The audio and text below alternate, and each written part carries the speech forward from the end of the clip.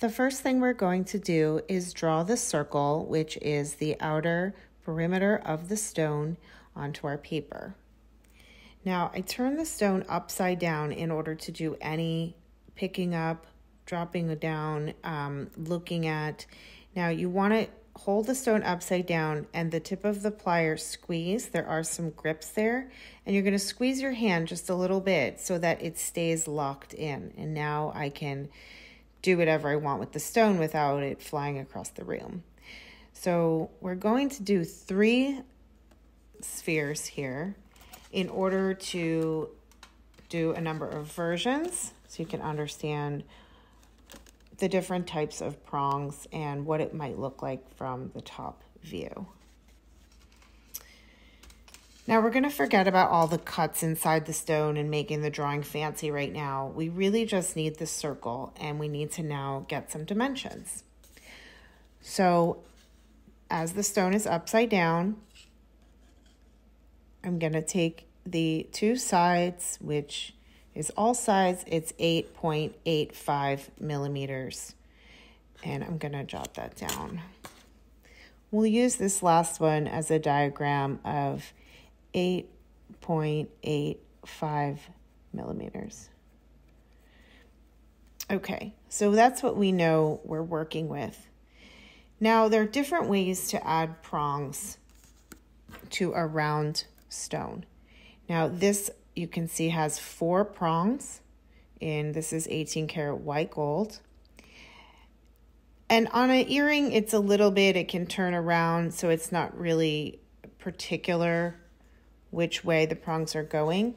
But we do want to notice that the prongs are the basket and the seat that we need to draw underneath the stone. And one of these circles will be the underneath. So we'll just leave that right there.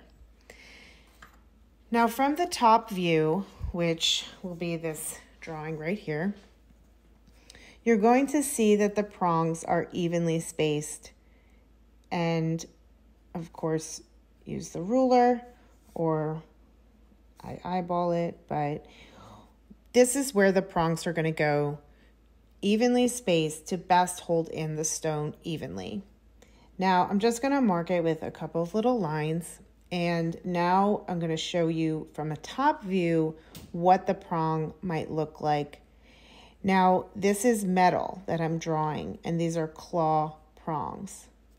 So I'm going to show you again what that looks like in the metal. It's curling over the stone. Oops, that's what you don't want to happen.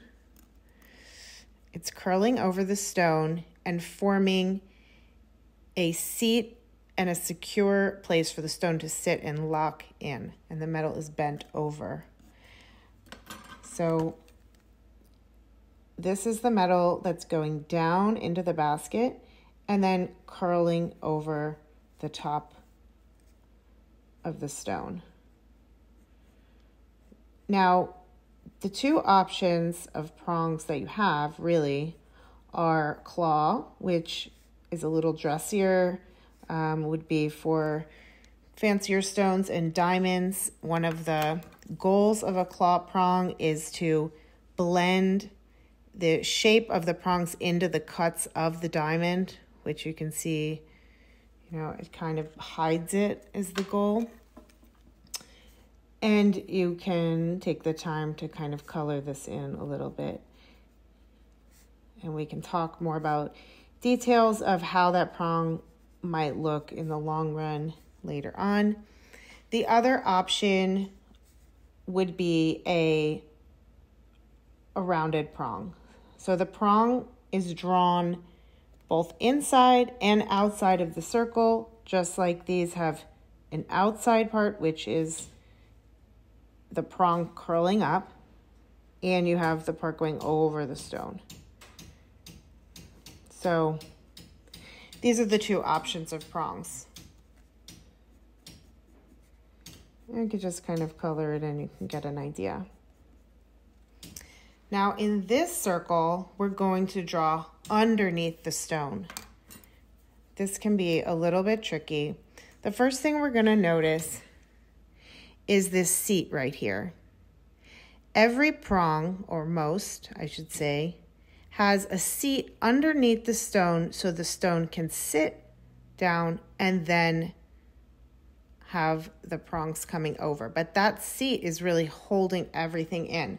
So we're going to start by drawing that, which is just another circle inside the stone circle. So it's pretty much hidden under. I'm just going to use one circle smaller, and I'm eyeballing it, but here you go. And that's the seat. Okay, the seat is coming, a little bit inside of this line, but you can either draw an additional line inside here, which I guess would make sense, or you can get the idea that that is the seat, the outer rim. So we're going to use this entire part of the real estate underneath the stone as the seat, okay? The prongs are going to come and be connected to the seat, okay? So this is in a little bit of a different orientation, but I'm going to estimate here that that is the prongs that will curl over. Now, the other thing to see, and I'm going to use this one as an example, is there is a double basket here. So this inner form, shape, wire, and the seat, which is here, is connected by the prongs. Now you can see that the inner basket is smaller than the top basket. So we can go ahead and draw that. And I can make, it can be significantly smaller, which looks a little bit more dramatic. I prefer it. And I'm just going to look at all the options so you can see what's best. Okay. And we're going to go smaller now.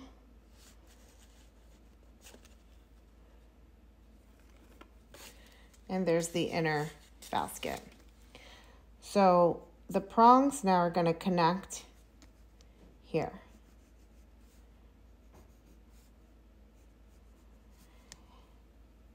If you want, lightly color in these lines because it will help you visualize that that's the metal. And you can do the same here.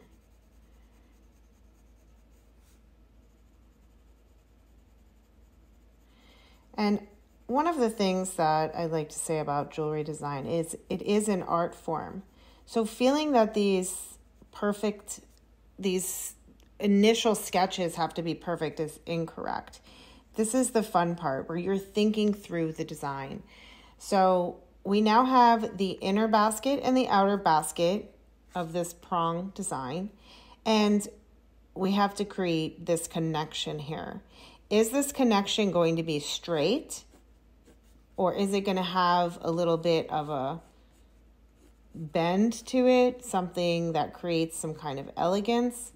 Depending on how much real estate you have here, we do have freedom to create some interesting design elements underneath. But for today, we're going to go as simple as it gets, and we're going to just do nice straight prongs here. And we'll talk about what the actual dimension of these wires are later. We're just trying to get the understanding of what we need to create here.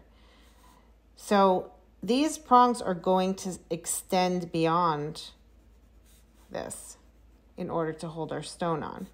And we will talk about how long they need to be as well. So more or less, this is the underneath of a prong setting. You can see here that I did not go straight, and I did a tapered design, and the underneath, I'm not having good luck here, the underneath is kind of a star-like shape. It is not round like we did here. So this is a more advanced setting, and we'll talk about those options. But just to understand how it works, this is the most common setting option, and then you can start to get fancy. Okay, so moving on, we will look at the stone from the side view, and we'll start to go over the options of how we can make this really unique.